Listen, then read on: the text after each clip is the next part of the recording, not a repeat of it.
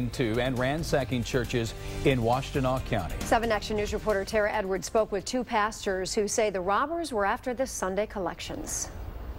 It's awfully suspicious to investigators. The 2 church break-ins happened late Sunday night, early Monday morning. One of them off of Stamford in Superior Township near Ann Arbor. Desperation and no regard for the house of God, no regard for it.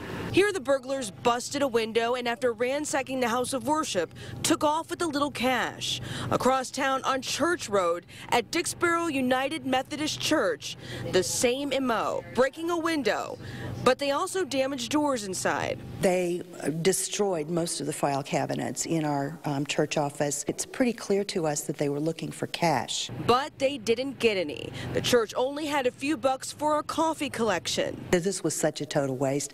The only money that they did find, the $9, they forgot to take with them.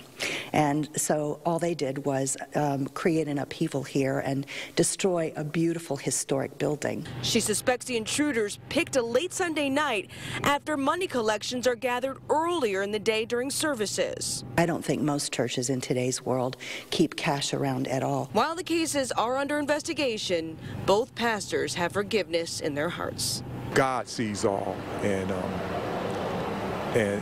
it won't profit them anything. I wish that the thieves had stolen a few Bibles. At least I would have felt like there was some good purpose in all of this. And here at Dixboro United Methodist Church, they are working on repairing this window right now.